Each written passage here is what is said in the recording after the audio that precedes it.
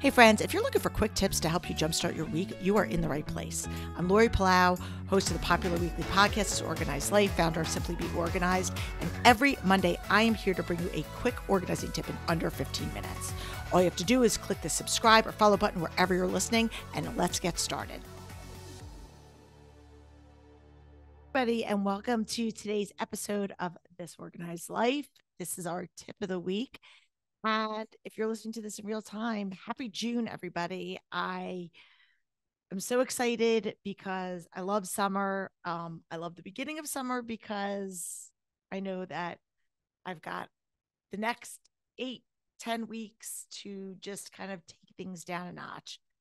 For some of you, summer can be stressful, especially if you've got young kids at home and you're trying to figure out a lot of your planning and logistics. And so today's tip is all about planning out your summer schedule. So depending on what season of life you are in, this may be something that there's a lot of change, or it might not be, anything that is super significant. But I remember vividly when my kids were younger, there were so many moving parts that I would stress as the school year was wrapping up, because we were in our routine. Even if things were a little bit nutty, we were in our routine.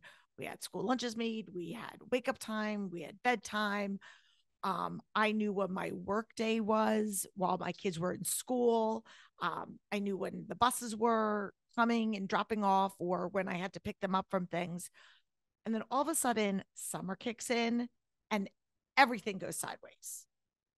We've got one kid running in this direction, another kid running in that direction. Sometimes the kids are home, sometimes they're not home. And I'm trying to figure out how I can, it's like herding cats, people. I don't know if you've ever felt like that.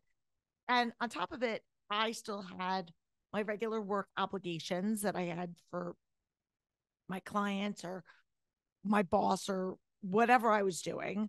And I also had all of the regular household things that still needed to get done, like laundry and dishes and meal planning and all of that stuff. So, my tip today is I want you to carve out a little bit of time.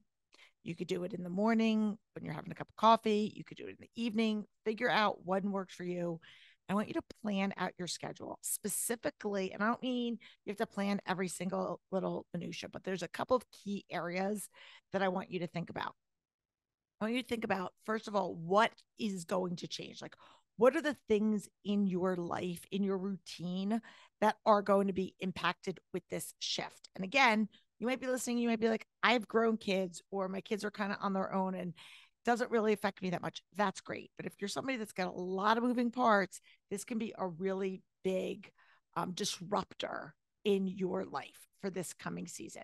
So just really, first of all, just let's acknowledge and write down what are the things that are going to be changing. Second of all, I want you to look at your calendar over the next couple of months, right? So we're basically talking like June, July, August.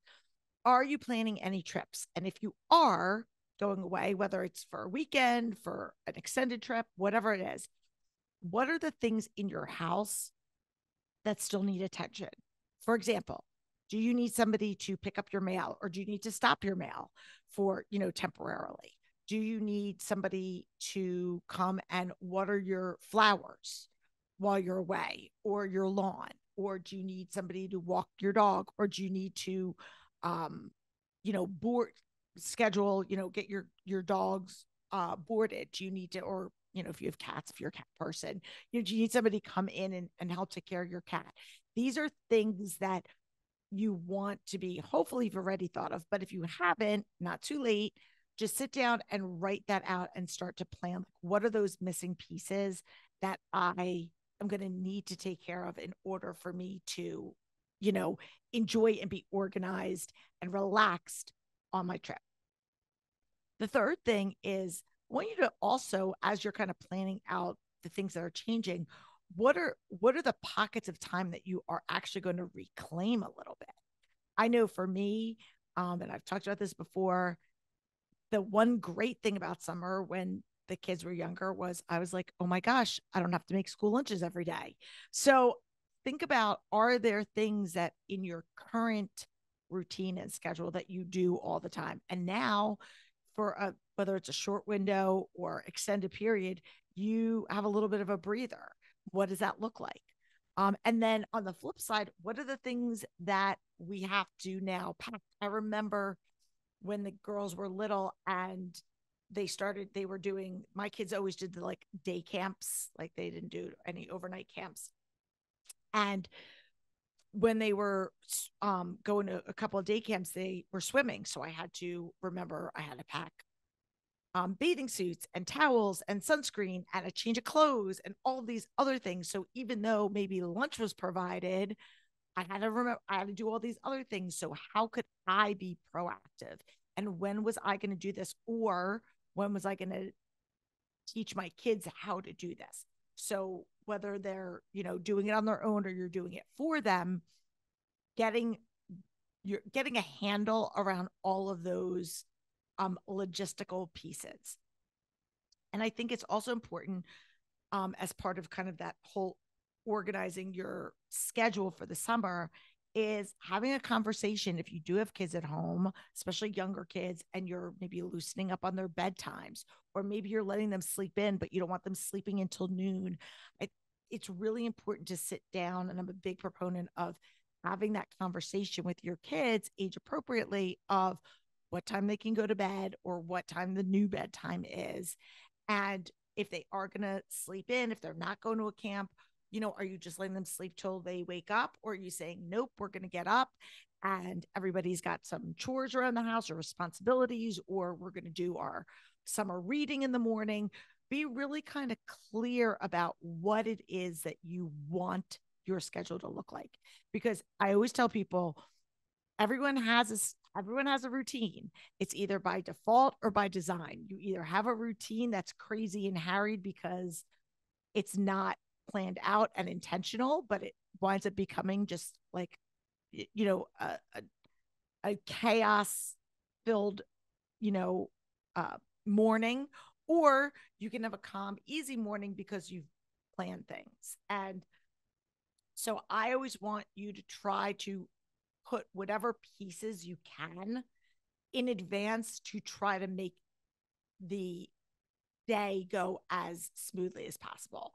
Obviously, there's always going to be things that come up, but if we are intentional from the get-go, then it minimizes things going sideways, and we're at least controlling the parts that we can control. So again, your tip for this week is to sit down with a cup of tea, cup of coffee, glass of wine, whatever it is that you want, and write out kind of your plan for the summer. That's it. So I hope wherever you are enjoying some sunshine. And if you have an idea or a topic that you would love us to discuss, please reach out to us. You can either DM us, you can shoot us an email, whatever mode of communication you would like.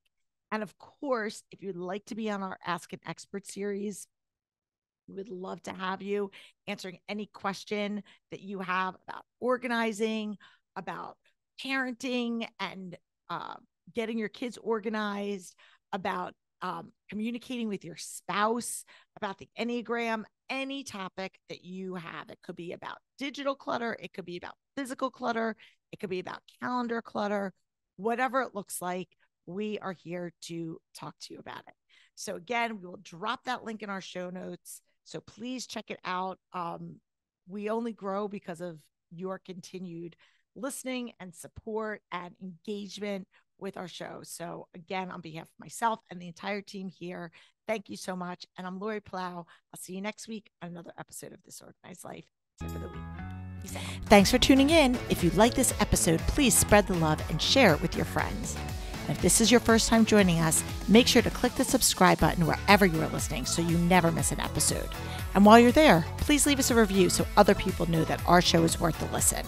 You can also find us on YouTube and Instagram at This Organized Life Podcast. And if you'd like to connect with us, you can head on over to our website at simply the letter B like boy organized.com, which is filled with tons of resources, including free downloads, checklists, links to our amazing organizing partners, and all of our digital offerings. I'll see you next week for another episode of This Organized Life.